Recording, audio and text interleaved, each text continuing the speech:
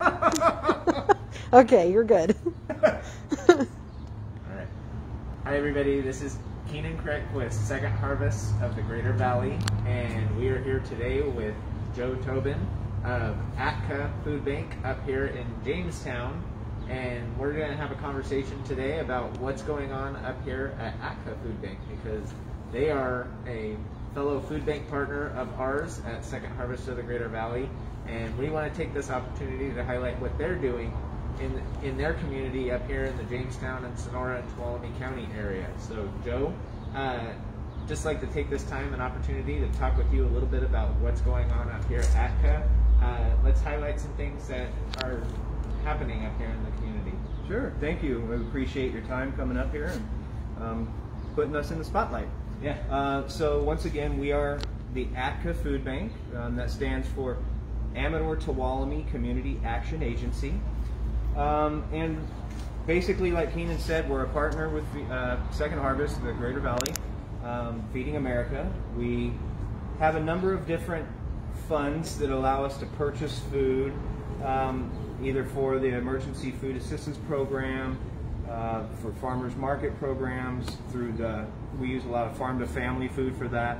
And then being part of Feeding America allows us to purchase a lot of food for our partner pantries at pennies on the dollar.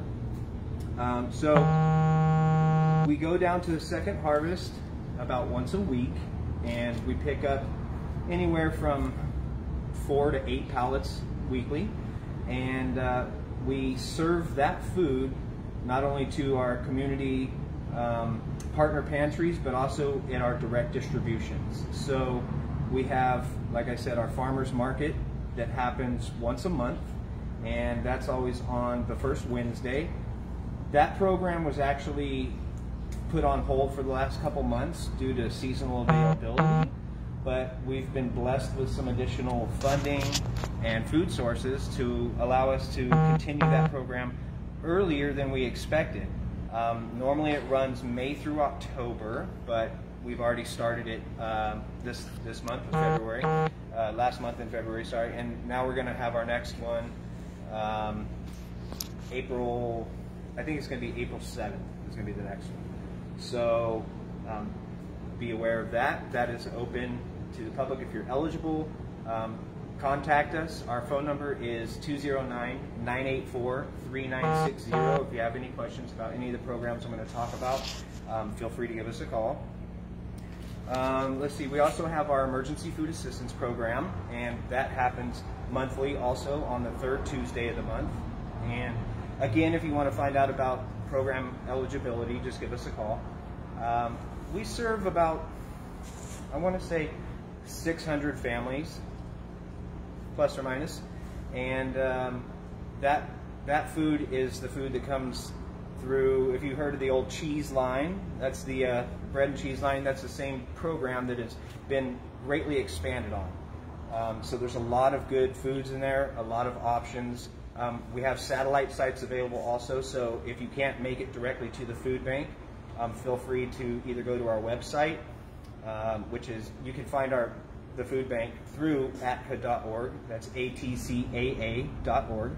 If you want to go directly to the food bank, it's atcaa.org/food-bank. And you can see a list of the programs there, as well as a schedule. Can you tell people geographically what area you cover? So we cover all of Tuolumne County, which is all the way out to LaGrange, Twainhart, and all of Sonora, Jamestown. So if you're not sure if you're eligible, give us a call. If you're in Tuolumne County, you're eligible. Okay. And you're within the income guidelines, you're eligible. So, and again, we have 14 partner agencies that can help you get some food if you're in need and you can't make it to our facility in Jamestown at one of our distributions. So feel free to reach out.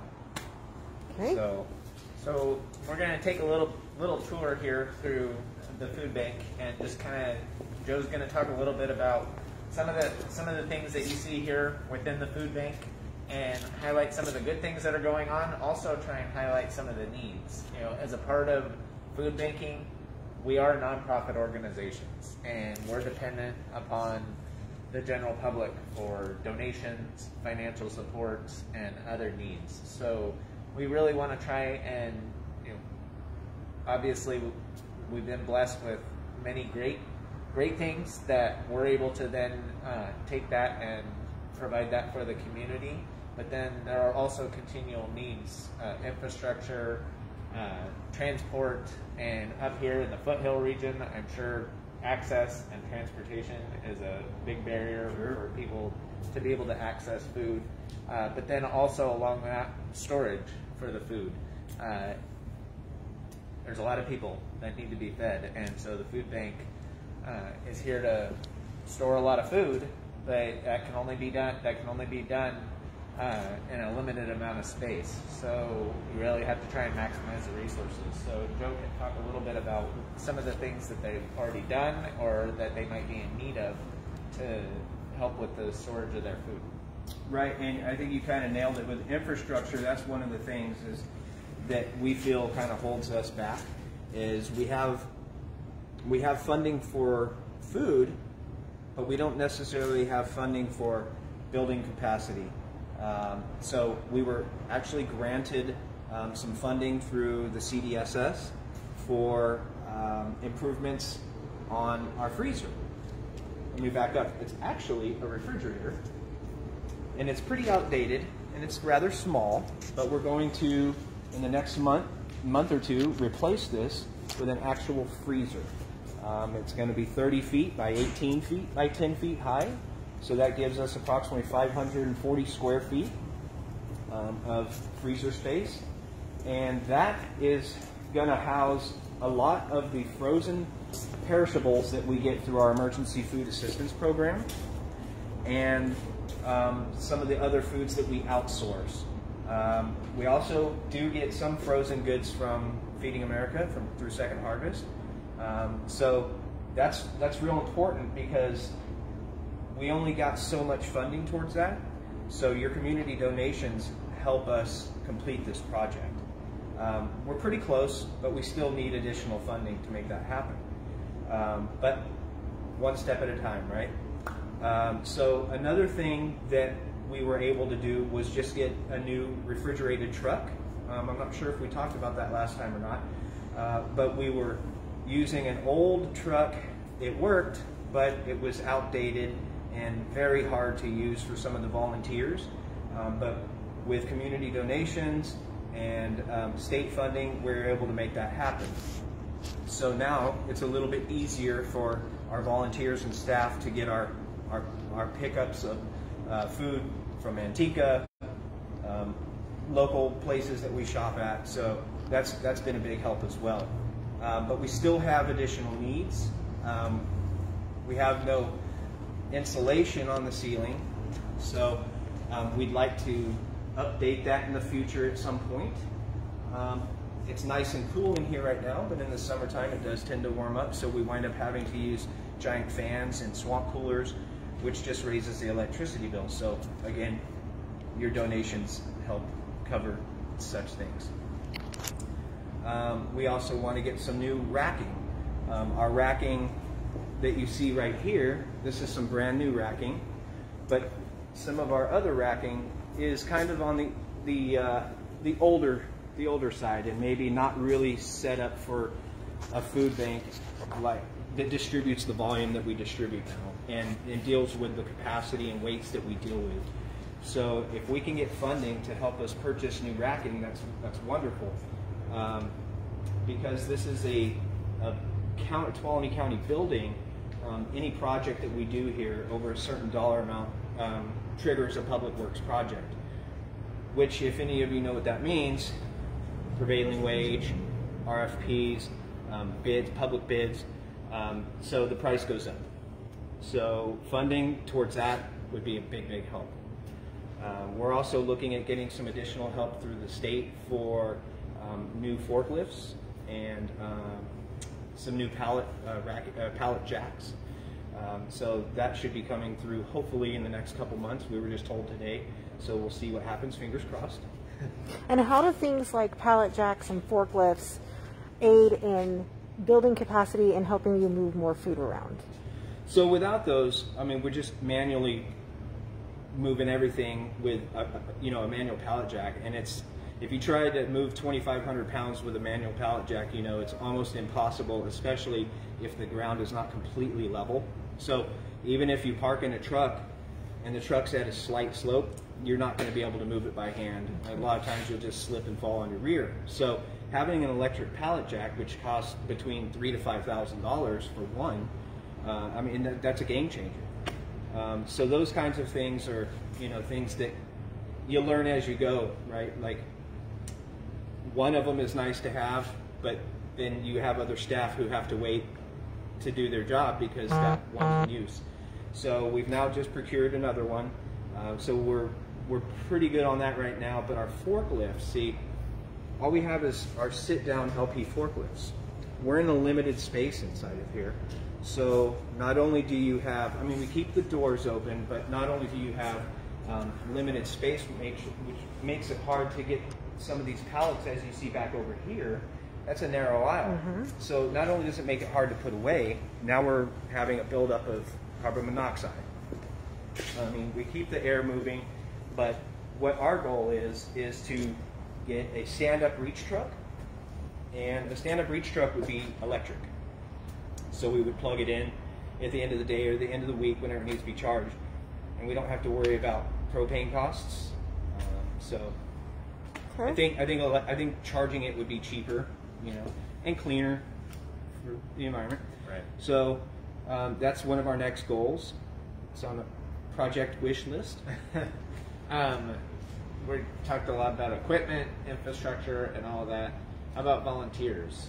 I know for us at Second Harvest of the Greater Valley, we're definitely needed with volunteers, and I know obviously with COVID, a lot of restrictions around volunteers. So what's going on there? What we're doing is we're limiting the number of volunteers that we have right now because of COVID, but we do screen any volunteer that comes through. So if you are interested, we do have a couple areas where we could use just a couple volunteers. So if you are interested, please feel free to reach out. And again, we have a screening form that we make sure that everybody's going to pass the test, so to speak, when they come through the doors. But we always have a need for volunteers at our farmers market distributions. And again, they're all held outside now. They're all the drive-through, drive-up model. So we allow for social distancing. And so we could use help. We use help packing the carts. We use help with cart runners, loading the cars. So there's plenty of opportunities. We also have opportunities for folks to come through and help us prior to the distribution, getting ready for that distribution, where we bag up potatoes and oranges and carrots and things like that. So it obviously doesn't happen by itself. It's because of volunteers that allow us to make this happen. We're short staff. We're kind of a skeleton crew. I want to say we have 5 on staff, and only 3 of us are full-time. Is there age restrictions? We like to keep it to 18. Okay. It just makes it a little bit easier, because especially if a younger child is out into the parking lot and not really aware of their surroundings, then So 18 and over. We'd like to try to keep it to 18. Are you still accepting food donations? We are still accepting. It's a great question. Thank you. We're still accepting food donations. We accept Monday through Friday from 8 to 1 p.m. Okay. And with that being said, I wanted to give a shout out to the Sonora Area Foundation for helping us with a large donation recently, and for partnering with the Motherlode Food Project, who also helped us bring in a lot of donations in the way of not just physical donations, but monetary donations through the pandemic. So we have a group, once again, it's called the Motherlode Food Project, and they fill up these green bags, and they would bring them in every other month. But because of the pandemic, they wanted to find a way to continue to support us while allowing for social distancing. So they got all their partners together and decided, well, let's just donate in cash what we would have spent at the store. And so they collected all these funds, and the Sonora Area Foundation, Daryl Slocum, and a couple of other folks there agreed to match the donations that the Motherlode Food Project provided. So we just recently got a check for about $20,000. Yes. Yeah, yeah. So so we're doing really good with that, and what happens with those donations is it allows us to redistribute those to our 14 partner agencies at no cost.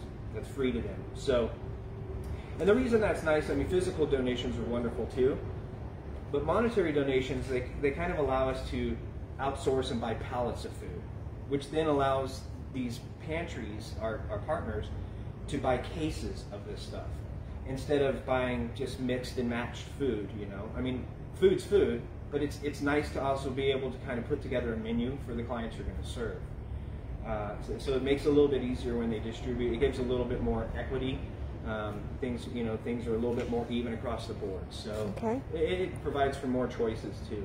And a lot of times if they purchase, or if they pick up that item, because again, these are free, if they pick up that item and they decide they like it, most likely we're going to have it again on their next shopping trip.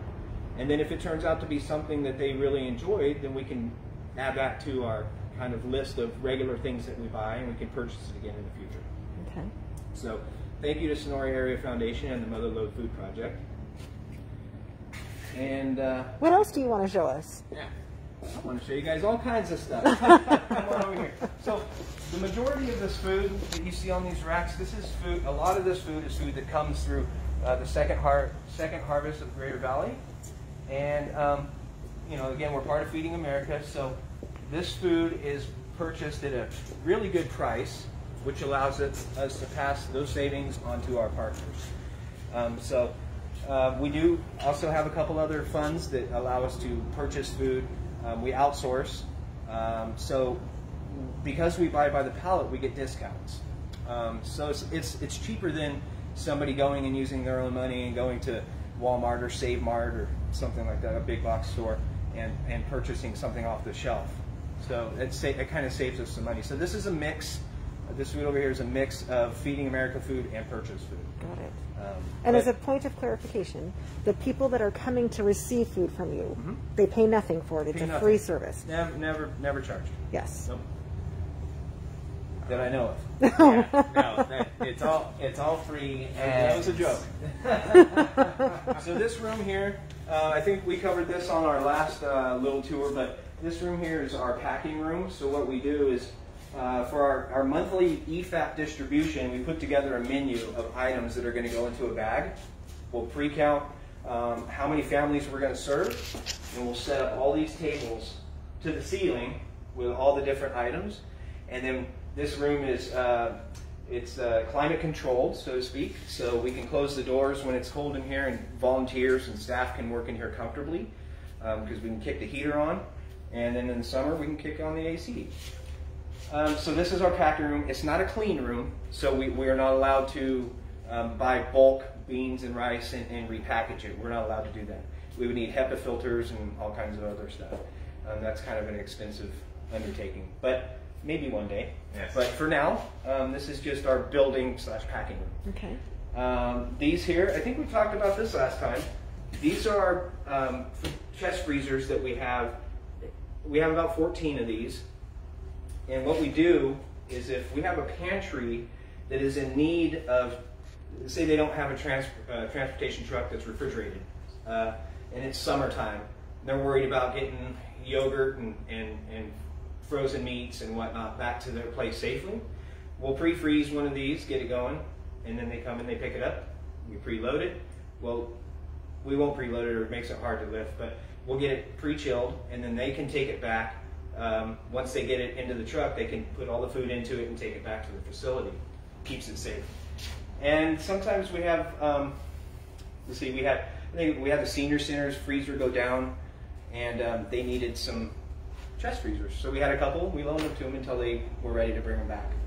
So we also use this to store retail rescue products. So Walmart donates frozen meats that are they just met the code date.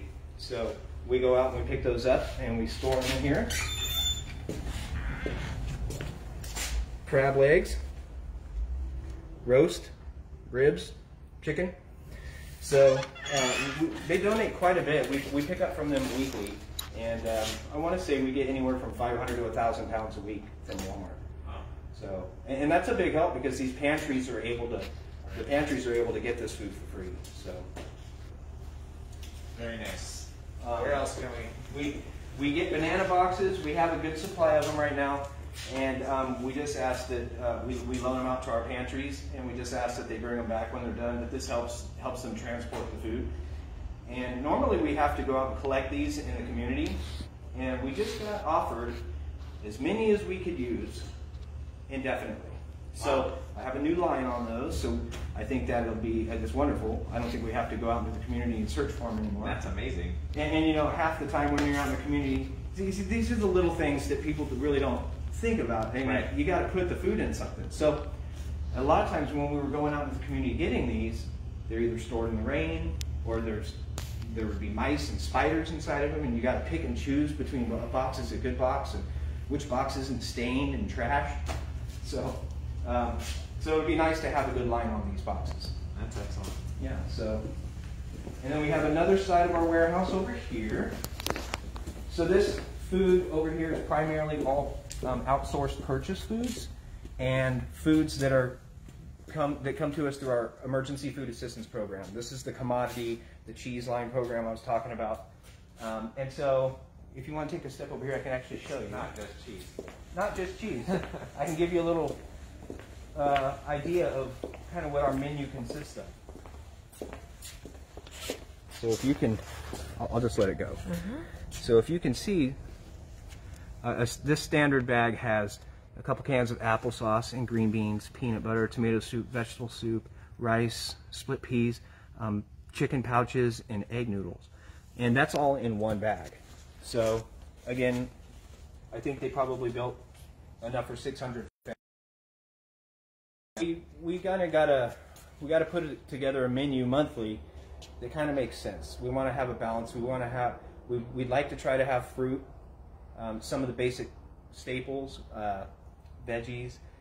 We try to keep it rounded, but that's not all they get. So they're gonna get this bag, and then they're also gonna get the frozen items I talked about. Now, sometimes we still do get cheese through that program, and it's really nice stuff. Oh, there we go. Oh, hello. Okay. Hi, we're back. Hey. Okay, so we found boundaries. So, and another thing I wanted to share too is that when we get donations through the community, we use those also to buy food. And for our holiday food baskets that we had for the end of 2020, both Thanksgiving and Christmas, we had some leftover foods because we bought more than we would need just in case. With the pandemic, we had no idea how many people were going to be in need versus prior years. So the foods that we had left over are now going to our pantries. So everybody's getting cake and Jiffy muffins and hams and all kinds of good stuff. So excellent. Do you have anything else that we want to highlight or need that we need to express? Again, just if you're interested in volunteering, feel free to reach out. And if you'd like to donate, again, there is a spot to donate on the website. Again, just for reference, the website is ATCAA, which is ATCAA.org. And if you go there, you can see all of our other programs, because we are a community action agency. We're not just a food bank. So we have plenty of other programs. Feel free to go there and check it out. But on that page, you can find the link to the food bank's website. And again, that will tell you all of our distribution sites, our partner pantries. It'll give you a schedule of distribution dates and times.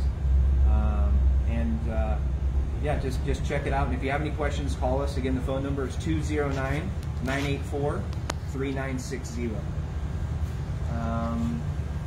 Other than that, help me out here, Keenan. Well, I think you covered most of it. You identified your needs. You highlighted a lot of the great things that you're doing. We're just appreciative to be out here and be able to highlight you and really talk about the great partnership that we have with you and helping feed Tuolumne County. So that's really what we're we're here to do is really try and make sure and get the word out there that you're here to help feed Tuolumne County. Well, we appreciate it. We definitely couldn't do it alone, and you guys, again, you guys are wonderful partners.